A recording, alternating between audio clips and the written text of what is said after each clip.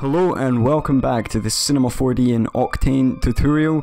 Today we're going to be using some height maps and creating some nice cerebral terrains, incorporating some techniques from the past few tutorials. Yes, that means subsurface scattering. Don't worry about the world machine part, there's going to be a free height map on my selfie so you can follow along and get these same results straight away. There will also be a little terrain pack up there, including the project files from my last tutorial. If you're looking for that subsurface scattering material and Octane Scatter preset, be sure to check that out. Without further ado, let's make some sick renders. Okay, so here we are in Cinema. Now, I'm not really going to go for the realistic look with these mountains, which is why I chose the word cerebral. I would have chose abstract, but we all use abstract a little bit too much, so let's ditch abstract and go with cerebral for a while. So, I will switch to my Octane Workflow. And the main look I went for with these renders was, well, for one, I use a height map instead of a mesh because it's way easier on your system. And then I created these clusters of spheres that was kind of inspired by what I did a few weeks ago with those renders, which should be easy enough to follow along if you followed that. And it was kind of a similar material, and in a few of the renders I actually used a similar material on the terrain itself. So what we'll do is we'll get started and we'll drop in a plane. And we'll get a render on the go, of course. And what we can do is we're not really going to be spending much time here. Most of this is going to be looking at the live viewer. What I'm going to do next is drop in a Hdri, and right there I'm just using number 44 from Ultimate Skies. Nice, kind of got a little pink tone to it. It's a really nice sky. So what I'll do is I will actually set up my render settings quickly. Just for now we'll do 124 by 8 by 8 by 10, and wabam, that's the settings done. We'll drop in a camera. When you're looking at mountains, even if we're not going for the realistic look, we can go for the realistic perspective, and you're not really going to be that close to them, so unless you're on them you probably want to be in a pretty big lens. Next up, diffuse texture. We don't want anything glossy. The way the light's going to hit this using the displacement, diffuse is the way to go, and you can actually kind of get a fake subsurface look just by letting the light hit this white texture. So this displacement map I'm using here is available for free on my selfie store, but there is some much better ones that I made, which will be a part of a little terrain pack that I put up there as well. So if you're interested in some a bit more volume of assets, then go take a look at that. But if you just want to follow along, and go and download this nice little height map here, and we don't want to mess with the gamma, we want to mess with the amount here, and we want to put that up to maybe 100's probably safe, and we'll work in 4K. Now, the first thing you're going to notice is this really dodgy stuff around the side. So we'll make this editable, and we'll hit KL, and what we're just going to do is we're just going to put in some cuts around the sides, and we'll do it on this side too. And then come back to our selection, well, hit UL, and we're just going to select all of them, and essentially we're just going to slice off the edges, and that will stop that artifacting there. So we'll just hit delete and it's gone. Simple. So back in the camera we can start setting up a nice little angle. The terrain I did use this render on, it was an angle a little like this. I'm probably going to stay around the same area, and I'm going to rearrange my sky now. What I find quite important with these renders is not just the way the sky lights the terrain, but actually how we see the sky and the way the clouds look. I think it's very important to have some high quality HDRIs on and getting a good view of the sky. And I think I'm pretty comfortable with the way this looks currently. Next up, maybe you could just add a little bit of bloom, and we can turn on the camera imager, but we won't do anything just yet. Next, maybe a good shout to add a daylight, and you maybe just want to, you don't want to go as far as to put the daylight bang on the sun in the HDRI. You can do that in some cases, I do suggest that sometimes, but right now I'm just going to get the general direction, and then we're going to slap make sky texture, and that should be good enough. And then at least we've got some control over the main volume of shadows here. Now what I'm actually going to do is I'm going to duplicate my camera, and I'm going to come in for an even more zoomed shot here, and we're going to see what kind of looks we can start getting. I'm going to add another camera, this time on a very, very wide lens. Well, for me that's very wide at least. If we hit -90 on the P rotation there, we should be 90 degrees bang on above the terrain, and you can get some really nice angles or renders by doing that. If we maybe go to 90 here as well, we'll maybe stay on 0 actually. Looks a little bit like frost. Very cool. And then if you want to give the mountain a slight miniature look, you can by adding depth of field. That is the one thing that will happen. It messes with scale quite a lot when we're using aperture. So to get a look like that, for some reason it looks like frost, which is pretty cool. I will name my cameras, and we'll come back to the first one. Maybe the second one. Maybe I will mess with the scale a bit this time. Well, aperture. See what kind of cool looks we can get. Now, because there is actually no geometry being sprung up here, it can be a little hard to rotate around the scene, and it can get a little bit annoying. Personally, I would suggest just use the values here. It'll save you a lot of hassle, because what will happen is you'll try and spin around and you'll just do this, because there's no object to spin around. So in theory you could drop in, maybe not a cube, but a sphere, and then turn it off in that view like that, and then at least you do have something. But honestly, just use the values, much easier. Before we do anything to the texture of these mountains, I am going to leave them white for this. Of course, if you do download the displacement map, it will come with the color maps and all that jazz as well, and the normals. One thing I will do on that note is bring in the normal. So the normal just helps hype up that detail a little bit. Most of the times I've done this, I've approached it with kind of a white look on the mountains, but what I might do is give it a slight tint there towards pink, or I'll maybe just leave it white. Adding a dirt map on a really, really low strength can help just bring out a little bit of the detail in the mountains, and that was also something I did in most of the renders. But of course, the cluster of spheres was a big part of them, so it was very, very easy to create these. I cloned a couple spheres around a relatively larger sphere at a cool kind of focal point. I might do a rather big cluster this time. Pop in a cloner, and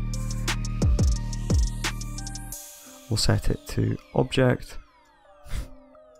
Pop the big sphere in there, make both of these editable,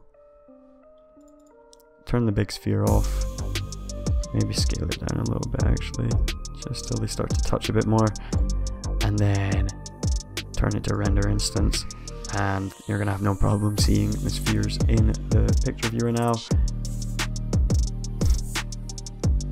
We can just add a random there, put these to 0, get a bit of scale variation, and now we can get to work on the material. So of course it's a rather simple setup. All we're going to do is get some light passing through them. So in a mixed material, we'll drop in 2 other materials. We'll make the second one specular, we'll set up the index and turn on fake shadows, and we will put in a scattering medium with a couple different RGB spectrums. Now this is a good way to inject some color into the scene, so it's probably best to maybe make it a nice bright color, and then your scene will be absolutely dazzling. So what we'll do is plug the scattering medium in, and we'll pop the mixed material on. We'll come to maybe something around 0.3, 0.2 on the float.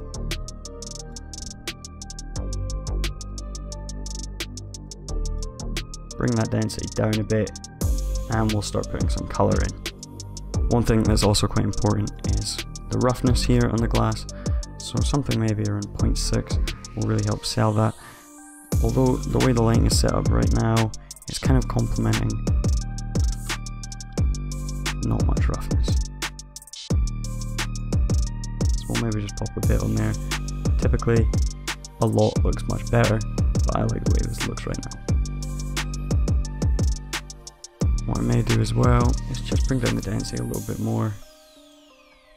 If we pop a bit closer towards the glass, how does it look further up? Okay, I'm gonna go further up just to create a bit more variation amongst them, so there's some darker ones. And then we can maybe set up another camera angle. I set up camera angles to work in, and then I kind of set up ones where I'm... See, look, I just did what I said. What happens? No, don't like that. I usually set up some different ones that I think would look slightly better towards final render, which is kind of what I'm doing now. I'm going quite quick. You have to, for the sake of the tutorial, so I can keep your attention. Don't want to keep you here forever. Maybe something like this. Tilt our camera. We'll center that. And then we won't work destructively, so we'll just do it a bit more. Come a bit closer to the ground.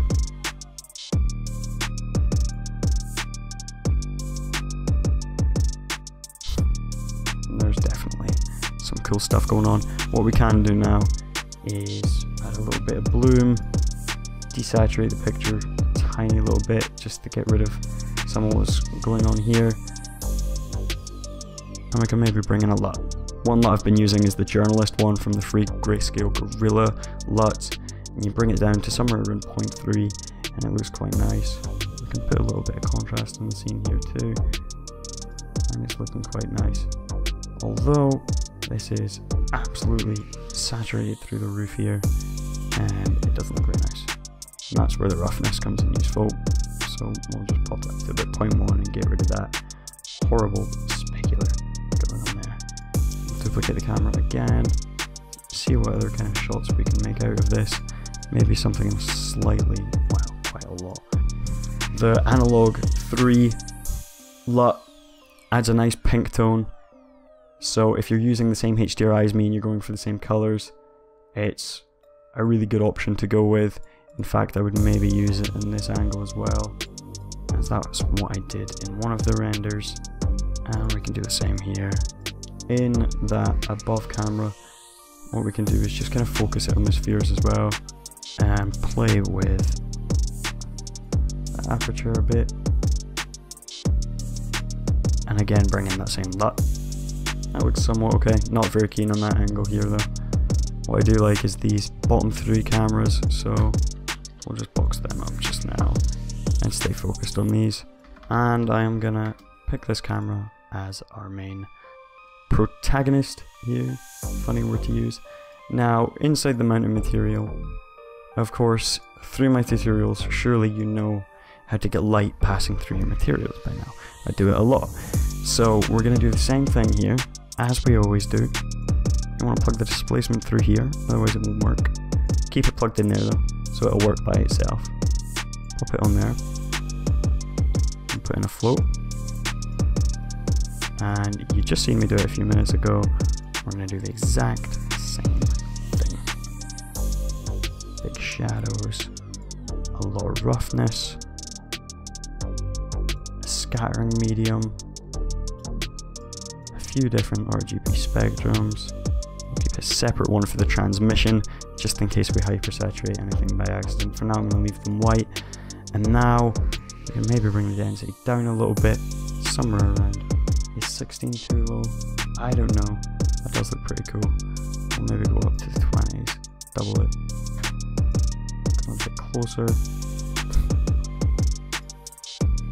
Make it a lot more rough. I'm going to get rid of the aperture, or at least most of it. And you're getting a pretty nice look now. And this was kind of all I did for that initial composition. Of course, there is a lot more you could do with it. Very cerebral, it's very nice. You did see in one of my renders, I used the spline, and then I cloned the spheres along the spline going through, and it created a nice kind of trail. Again, you just use the object, but draw in a spline, and you'll get some nice results doing that as well. That adds a bit of focus and drive to the scene. One thing that's nice about getting light to pass through the mountains here is it kind of makes it look a bit frosty, which is awesome. And just to check from some of the other angles. Okay, that gives you the basic rundown of creating these nice Cerebral terrain renders in Cinema 4D and Octane. Surely you can get a mirrored result very quickly, following along, doing what I did. I hope the height map comes in useful. If you do, I do suggest to maybe check out the other terrains that I've got up there, and all of my other products for that matter. The support on the Selfie store helps me a ton, and it inspires me to keep making these tutorials.